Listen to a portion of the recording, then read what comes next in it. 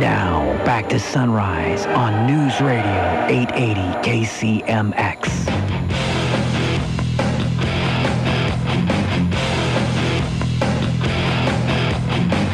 Swaying to the symphony of destruction.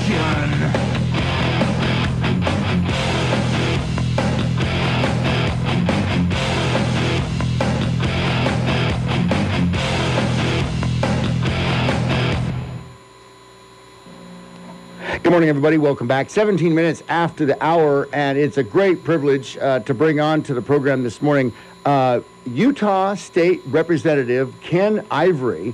He's, you might ask, why state representative from the great state of Utah, but when you hear, you will realize that the work that Ken has been doing, of course, he's started the American Lands Council, the website americanlandscouncil.org, and Ken, I want to welcome you onto the program. Fantastic work you're doing exposing what's going on with federal management of our state lands. And this is just, I mean, it's what we've all been talking about. I mean, timber industry is near and dear to our heart. We've lost all our mills. We've lost all our sawmills. Our timber has been taken away from us, and our logging trucks are gone, and it's a renewable resource. I mean, in southwestern Oregon, Northern California, our region, our forests grow 1 billion, in fact, it's 1.2, but 1 billion board feet of timber a year. And it's staggering to think that these lands aren't managed. So, Ken, good morning and welcome to the program. Well, thanks for having me on. I mean, you point out how big this issue is, and it really, when it comes right down to it, Ronald Reagan at one point said there are no easy answers, but there are simple ones. And the simple answer really is for the federal government to focus on doing those things that only it can do well: world peace, sound monetary system, and quit trying to do or do better things that shouldn't be doing at all, like local land use planning and, particularly forest planning. I mean, you know your forest in Oregon better than anyone. And what's sad is we're seeing that kind of devastating result where federal policies have prevented the harvesting of trees in any commercially viable quantity all over the West. And so we're burning nearly 7 million acres of forest a year, killing millions of animals, destroying watershed, polluting the air, destroying the economies in the name of so-called environmentalism, when if we go back to just the very simple policies of greater access, greater health, and greater productivity, we have viable communities, we've got healthier forests, and we've got better access to them. And all it really takes is for the federal government to honor the very same statehood language with Oregon that it kept with Missouri and Illinois and all states east of Colorado. Exactly, and it boils down to, because the language is all there in the way the states were formed and how the federal government was going to manage. It was a trust, and they were going to release, but it's all about power and control, isn't it? Yeah, it really is. I mean, if you think about it, at one point, the federal government controlled more than 90% of the land in the states like Illinois and Missouri and Arkansas and Louisiana. They were 90% federally controlled for decades. And so think about this for a second. See if this sounds familiar. These are the arguments that were made successfully by a particular Western state. See if you can guess which Western state successfully made these arguments to have their land turned back over, transferred from the federal government. They said, look, federal control over vast amounts of the public land within the states restricts the state's ability to provide for and manage growth and progress of the state. It harms the state's ability to improve, protect, and manage its resources. It does. It's detrimental to the state's ability to generate revenue. Now, mind you, these are arguments that were already made successfully in compelling the federal government to transfer the land. They said the Statehood Enabling Act terms create an obligatory compact such that any act by the federal government to delay the transfer of the public lands would undoubtedly be an infraction of the compact. And then they said such an oppressive system of federal control over lands within a state has implications of the deepest magnitude and demands the most serious attention of Congress. So any idea which Western state successfully made those arguments in compelling Congress to transfer the title to their lands? Ken, I have no idea, and I can't wait for the answer. Well, that was Illinois. Illinois was 96% federally controlled for decades. And those were the arguments that they made successfully in compelling the federal government to transfer their lands, because they knew they simply couldn't operate their state. They didn't have a Republican form of government. They didn't have the constitutional equality of states that the Supreme Court said just last year is absolutely essential to the harmonious operation of our Republican form of government. Unbelievable.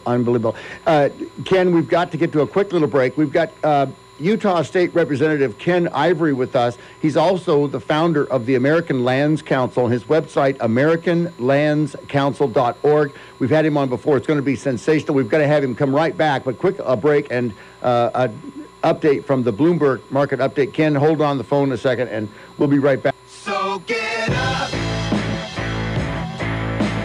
Top of the morning to ya. Now, back to Sunrise on News Radio 880 KCMX.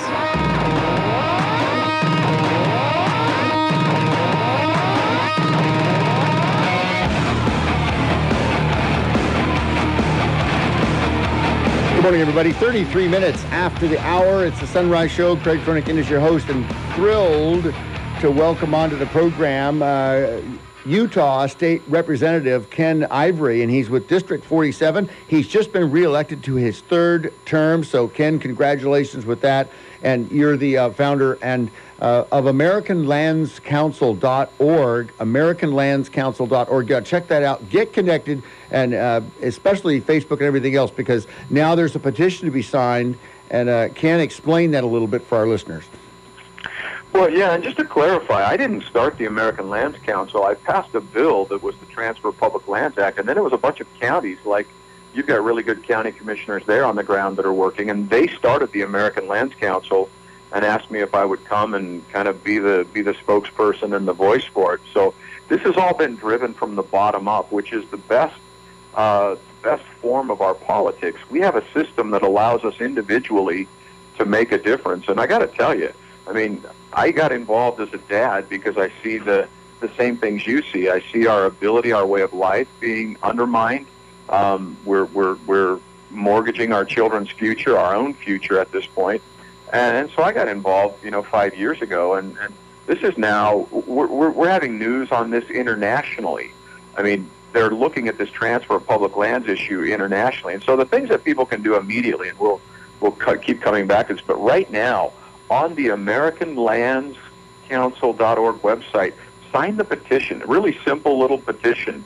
Get on there and sign the petition that just says, I want better access, better health, better productivity for my land by transferring it to local control. And get on and sign the petition, and then we start gathering the troops together, if you will, and we start building this effort. But, what's fascinating, Craig, I mean, think about this. Right now, Canada, the central government, the federal government of Canada, is transferring land, water, and resources to the provinces and the territories in Canada because, Craig, this will crack you up. Guess what they figured out? They said, we learned that if we allow the people whose lives and livelihoods depend upon these local resources, that if we let them make the decisions who are closer to the matter, we get a better decision. Oh, absolutely. They would. People are more vested in taking care of the land around them. It's.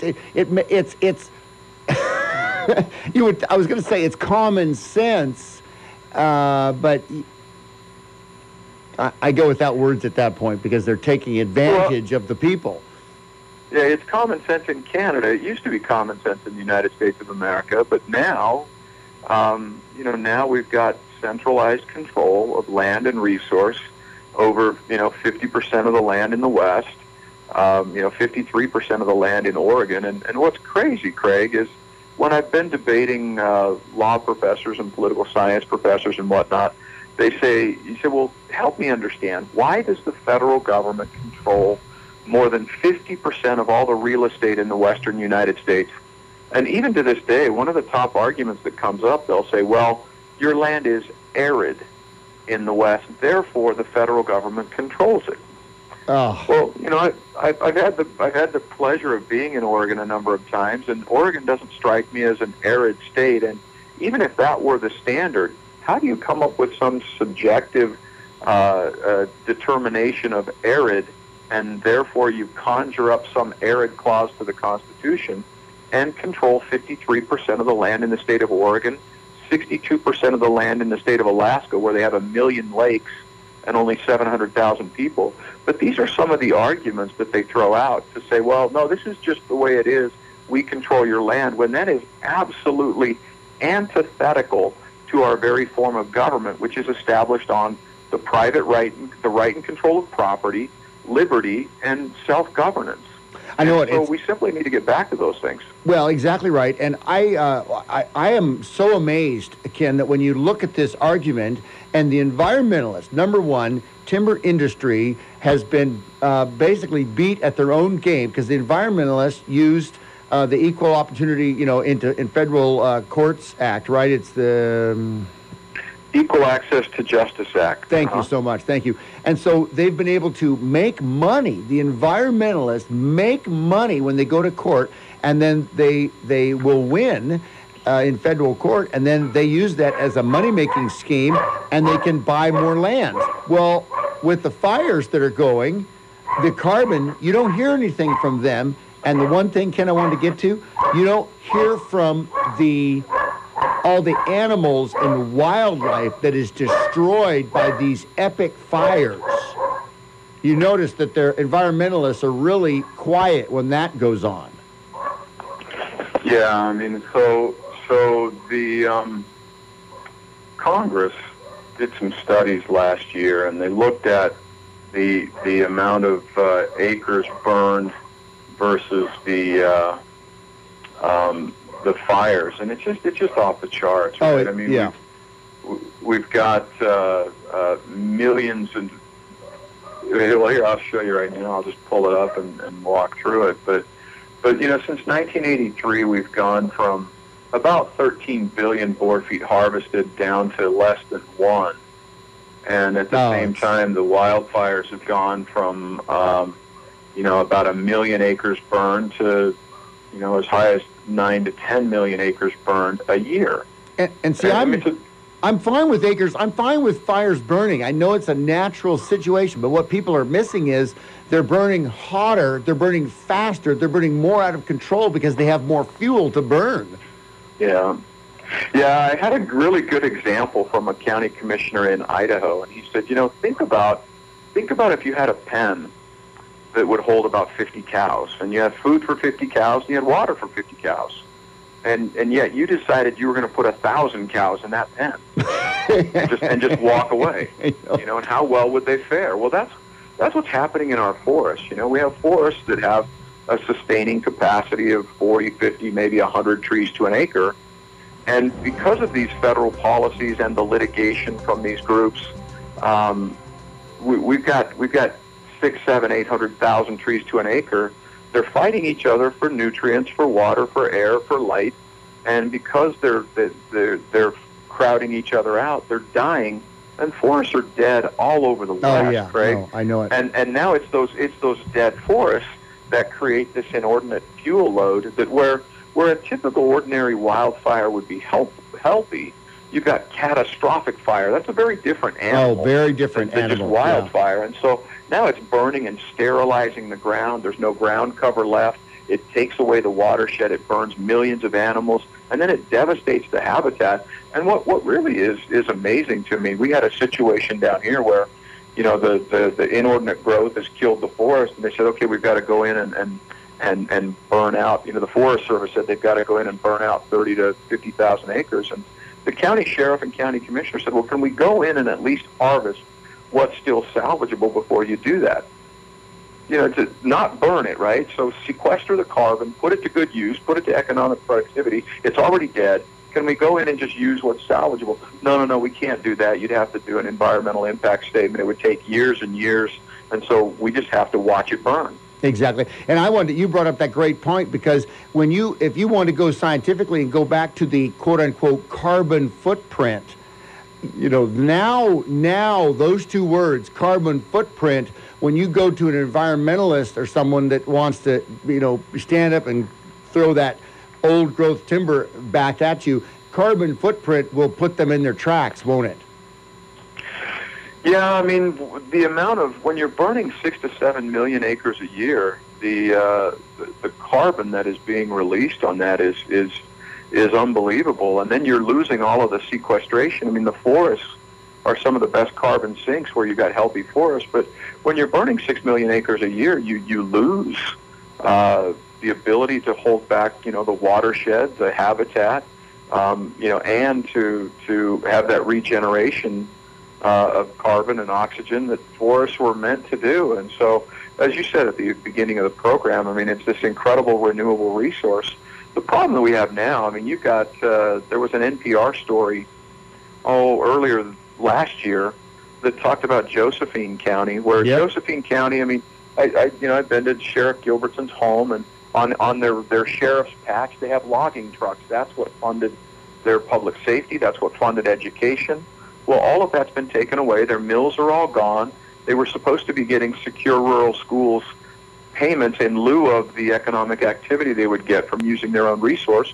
That's all gone. And so now Sheriff Gilbertson has gone from about 30 some odd sheriff's deputies down to 2. And this NPR story was this poor woman calling in after hours saying, hey, somebody's beating on my door. Can you please send someone out? And they said, I'm sorry, the sheriff can only operate between 9 and 5 because they just don't have people. And the woman got raped and brutalized. I mean, this is public safety, this is education, this is jobs, and, Craig, it's forest health, and it's access. It's not an either-or situation. No. Right now, the federal government is strung out into so many different things. It's got conflicts all over the world. It's got economic issues all over the world. We really need to help our federal government focus on those specific limited things that only it can do and do well. And at the local level, we can manage forests and economies and land and have greater productivity that benefits the whole nation. Well, exactly right. And you said it over the break. It's not a party thing. It's not a left or a right thing. This is an American thing. So, Ken, unfortunately, we're out of time, and it's just a wealth of information. I want to have you back real soon, and, of course, helping out with this petition. So we'll be talking about that. But I've got to get going. Ken, it's great to have you on the program this morning. Yeah, give people to AmericanLandsCouncil.org, sign the petition, and encourage your counties and your state representatives to keep moving on this. Thank you very much, Craig. All right, ladies and gentlemen. Ken Ivory with the American Lands Council. We'll be back. Oh, fantastic stuff. After this break on the Sunrise Show, News Radio 880 KCMX will be back after this. You can always find us on the web. And the phone number, of course, 541-772-8255. We'll be discussing this petition when we come back.